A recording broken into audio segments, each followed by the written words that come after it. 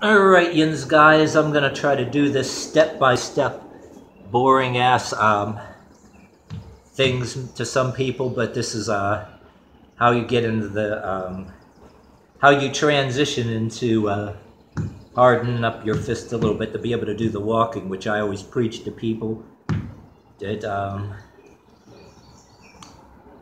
you need, but how you get to there, and how not looking at everybody else's shit is going to do anything for you if you don't get into the practice. But the way none of us are Bruce Lee here.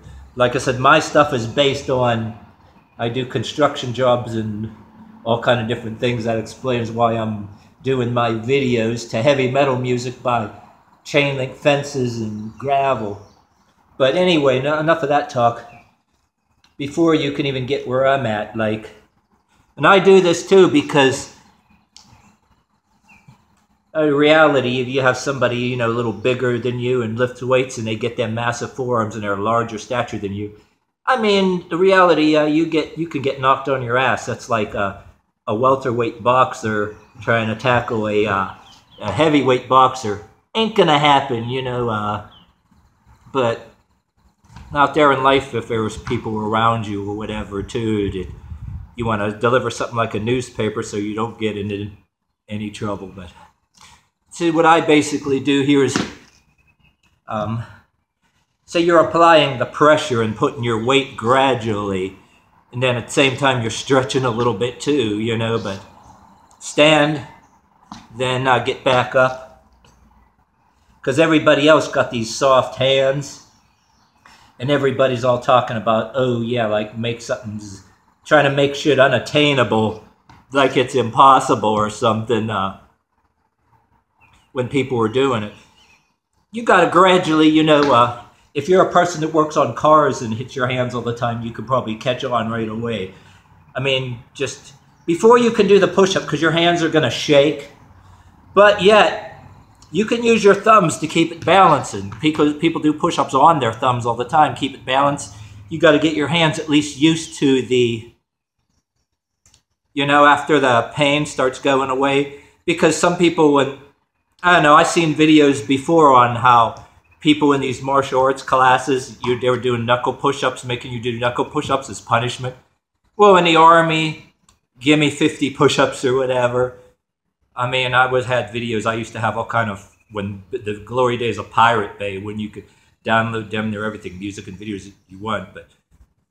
But I found out that certain work you're doing, you know, on the ground and all that, and getting up off the ground, you could do it anyway. But seeing that you're seeing just standing here, you know, you're seeing, you know, everything in the muscle group you're feeling it. You can just stand here and just be planking, you know what I mean? And then try to keep things straight, you know, if you want to do the military discipline push-up. Like I said, do a whole bunch of bends. But if you do the knuckle push-up like some people want to do all out, you know, before you had your hands and wrists and muscle groups used to it, you're going to be doing a push-up and you're going to be shaking. And you know how you're barely doing a push-up and you try to do it and every part of your body is shaking and the wrists won't take it. Like I said, you can do your thumbs a little bit. But if you don't get your hands used to it, you know, you're not going to... Plus, you don't want to snap your wrists all of a sudden either. You know, if you've got different wrist size. Then gradually you can just... Boom. So you listen too. Even on bricks, you can hear them. Then you can jump. I mean, that's what you're eventually going to be able to do. And then, you know, you do it little by little. You can walk clean across like a floor. And I preached before too. Walk them feet. Yeah, make the noise. Do a little tap dance. And I thought about doing a video, but use Lord of the Dance just for the hell of it. But I noticed some talk about the difference between... So you do 1, 2, 3, 4, 1, 2, 3, 4, 1, 2, 3, 4. You keep going back and forth like that to stay in the camera, like I did for some of my old videos. The back and forth, this and this, both sides of your abs are going to be screaming. And it's really good for the abs, especially if you've got a slightly hunched posture. Them abs are pulling like nobody's business. I mean, they're going to be if you try this for a while. And then you have your head up, see, and it's taking care of the hunchback problems, because I did older videos back in an old home I had where I was putting the 25-pound plates, putting them on my chest on the floor while you're doing yoga-like things to try to push those ribs down and then do breathing and stuff like that. And but when you're doing shit like this, it's going to pull those abs. But when you're doing like I was doing in the videos in other videos I was doing, where you're walking clean across a floor and back, you're going to be going, I think I'll put like little clips of it in here. Like you're constantly doing this, and then you go all the way back to a length of a floor. Like if I had a camera person or with me or something, like across the floor here, to get people different camera angles. I do that pretty much everything that by myself. I very rarely get a camera person. But when you're doing like walking one way, most of your pressure is going to be on one fist more than the other. Because say I'm walking this way, and then I'm reaching the fist to go this way. This fist is getting more of the pressure. So unlike what I was just telling you, going back and forth, both sides of the abs are going to be screaming. But then when you're going like this to go this way, you're going to have more weight on the fist than that. Then say when I'm walking this way, more weight's going to be on this fist, because this fist ends up being the one that's steadying myself, while this hand is reaching to go this way. So I'm going. And yeah, like I said in two videos, my older videos on there, I've paid people to hold the camera. You know, like I put a little clip on. As a matter of fact, I was thinking about doing a video and putting the name of the old company I worked for just to fuck with them. And I'll put a clip of the place I worked before that, which I didn't get fired for doing that. But then the company I got fired for, in that company I paid a woman to actually, because she asked, oh, could I borrow a little bit of money? I said, how about if I pay you this much more, or can you hold the camera for me and all that? So I had a clip of that. So that's what I had to do. I was place you work for with frown on it, you know. I went from doing little knuckle push-ups to yoga stuff. But it wasn't just yoga when they started seeing on bare fists and the people that wanted to push it on you, and you know you're not going to get in a physical fight with. That I was able to do things on the bare fist and just smile at them, and then I'll be able to laugh at them. And between me and you, then between me and them, it's like, okay, asshole, what the fuck are you gonna do? You know, neither of us are really gonna tangle because you ain't gonna do shit. You know, like that. Purvey a message without anybody getting into conflict. You know what I mean? Because people will look at you and think shit. But then you get somebody with really heavily built tattoos. It's a different story. And they're not going to give a fuck. But you have every right to keep yourself from these lower level people from thinking they can fuck with you. But above all, it's about having fun. You know what I mean? You get a mixture of different influences. You're going to get hooked on it. You know what I mean? But then I'm saying too, while you're working on your flexibility, do the push-up like this. And like I said too, I've studied a type of ancient roots, club bell art, Indian club art that was from one of those other countries and all that, where they're doing something on a push-up board and they're marching around like a sword, and then they use Indian clubs to crank their wrists up and all that. And I merged it with American club bell, which if you do push-ups like this, you want to work on some of your flexibility. Even though your goal doesn't have to be to totally do some of the full splits like I can do sometimes, and sometimes I can't because I got very resistant hamstrings here. I get it. I done it in videos, and I showed you the other day where I'm still this much off the ground. You got to keep doing it. But even if you don't want to get that flexible, do a lot of this, because if you need a tiny bit of flexible anyway, like when I started out, I didn't care, you know what I mean? Some flexibility to keep my legs from bowing in. You know, some people were a little more knock-kneed than others. But then I started getting hooked on it and seeing other people, and I was kind of getting a little bit there, you know. But, you know, push up there, push up here.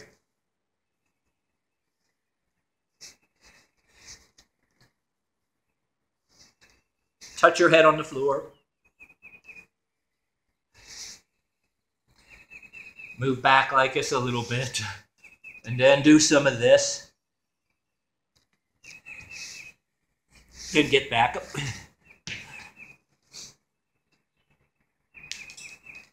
But, like I said, and gradually, it's not all just about doing the push-up. Bounce around like this.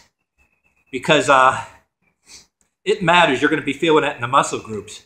Then when you're doing the bouncing, whole sessions of that, it leads to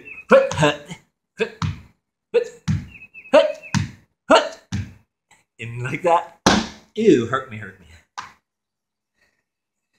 But, I mean, you got to do it a little bit of time. Start standing. And, because if you're distracted by, if you're still in the thing where you got these soft hands and you're going to, if you are in some kind of pain or everything's going to be shaken, condition yourself first, and plus it's for safety, because your wrist can snap. As a matter of fact, too, right while I'm at it, I never did this in a long time. This is I highly advocate it, because in case your wrists snap, you know. I saw a girl doing this on YouTube, and I lost track of it. I collect things like that. And some people, I don't want to steal their videos if they're still active on YouTube. And I'd ask their permission, maybe show a picture of it, because I think it's cool. It was some kind of thing, push-ups that some men can't do, and this girl was doing it. She was doing like this. But some people got more flexible or less flexible arms than others. It's going to look like this. But I still got an old video in my archive. A blue wall in the background that I was doing these in the place I got fired from, and showing off in front of the chicks with flexibility. But here it goes. Then push up this. Say if you don't got to worry as much if you accidentally snap your wrists. See, then do the push up like that, and then you can fly back up like that.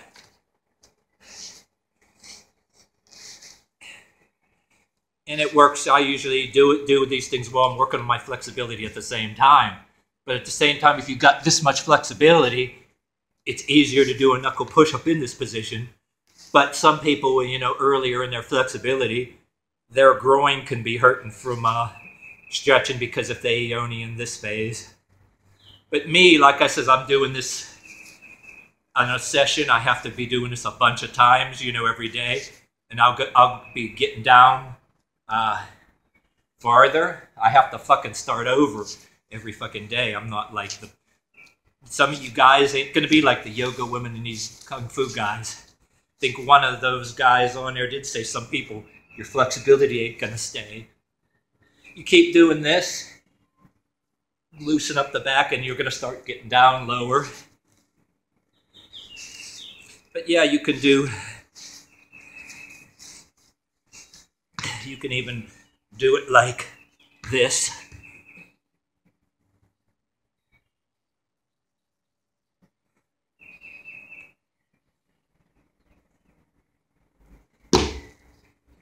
But I'm just trying to do even though it's a sloppy, any of you guys that are trying this shit and not making videos, there's people out there. There's some subscribers, they talk to me a little bit privately on my other social media. My whole reason why I'm putting this out, I don't give a fuck about my views, or I don't have any kind of fancy drama, all these people that are making money and getting that they're major fitness influencers. I just want to see, like, there was one guy I did a video about, he says, stop imitating fitness pros. Yeah, I agree, you got to do a little something of your own. And what I'm trying to do, since I do so many things like that, I don't want to see you get hurt. There's a reason why you do things, and you got to start out small. But like I said, there was these karate studios. I says I used to, the glory days of Pirate Bay when you were able to get every single music on at will. Like Dave Mustaine of Megadeth said, people were really able to download shit at will, literally. So they had it through live concerts, to make their money now. But you were able to get other kind of instructional videos of all kinds. And there was a guy that was talking about where they did that. I guess, I heard the stories, but, I never really asked one. But talking about how some people will, just like in the Army, give me 50 push-ups, so you have you do knuckle push-ups like a punishment.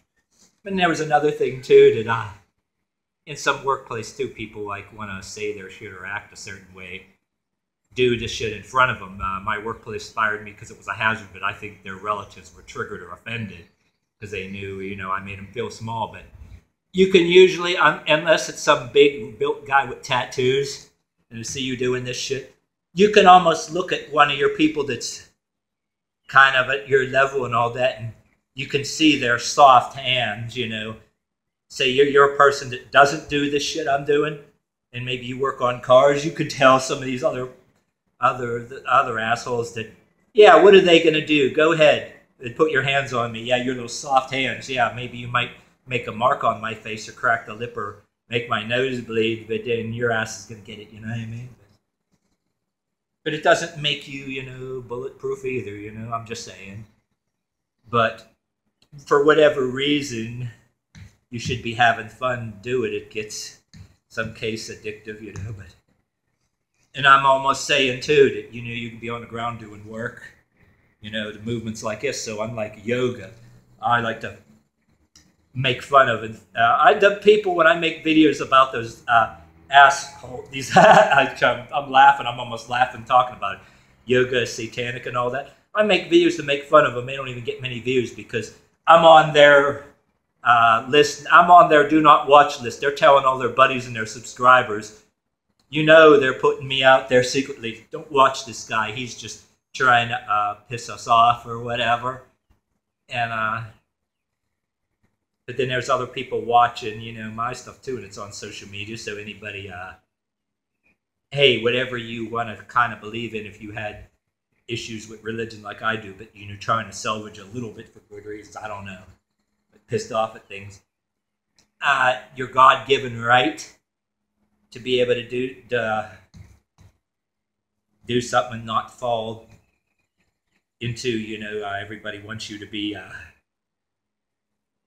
some kind of obedient sheep or obedient worker in a workplace. Oh yeah, they want you to be chubby and flabby and slow, or if you're smaller framed, skinny little arms or whatever, and flabby girly arms or whatever. But yet they want you to be strong and smart enough to do their work and want you to be good and tired. And anything you do in a workplace that's bettering yourself in front of people, some people are like, oh, awesome, and then other people to try to egg them on and say, well, look, yeah, you're better than this. And then the other crowd is almost like it's challenging and confrontational, and you might get this supervisor or a relative of a supervisor or something, they're lieutenants or whatever, that what you're doing, like shit like this, is you're like a slightly, I don't know, lion or dog or whatever that's pissing on the alpha's territory. You're like, they're treating it like a territorial pissing, and you know what I mean? And you're the place, your property that's disposable. They could throw you out and be destitute, kick you out. Unlike slavery days where you had people of different color, or slaves, and in other countries there was even people of other colors or that were slaves because of conquest. You pretty much were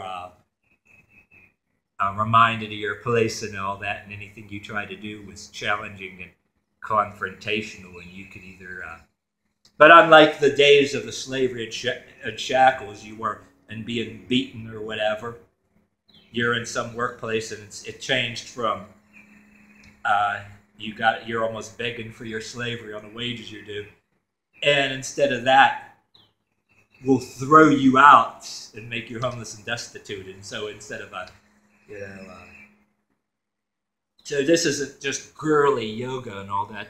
You have friends and girlfriends and wives that do a little bit of this too, influenced by other activities that I mixed in with my other videos, because things ain't getting any safer, for your wives or girlfriends. You know what I mean? If you get some female MMA influenced things and be able to kick somebody's face into outer space, even though she has soft hands and maybe she can't do all this knuckle push-ups, me and my little boxing and MMA, still got soft hands, but you merge it with some of the cheerleader majorette flexibility, and be able to wear hard shoes or boots and be able to kick high enough and kick her face into outer space. Like I said in the news the other day, and it was put in our local county blog, at a supermarket parking lot, like some of us go all the time, somebody tried to rob this woman at knife point, take her car, and all that. I says, yeah, teach your women flexibility, at least if they can't do with their fists, to be able to kick her face into outer space. Like, say, if your wife's hands, both her hands are grabbed some kind of way, just be able to use that leverage just to kick her face. And, well, I got into a little off the subject, but you know what I mean. This is multi-purpose. A lot of you guys that have already been following me, but this was actually a video about, doing this shit safely. And people trying to say something can't be done or shouldn't be done, but we're doing it anyway. And when you're doing it anyway, you're mentally or morally or psychologically deranged or deficient. Just like that guy, Sinatra Speaks or Sinatra Says, his YouTube channel.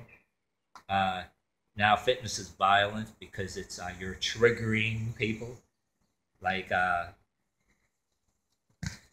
anyway, you get the idea.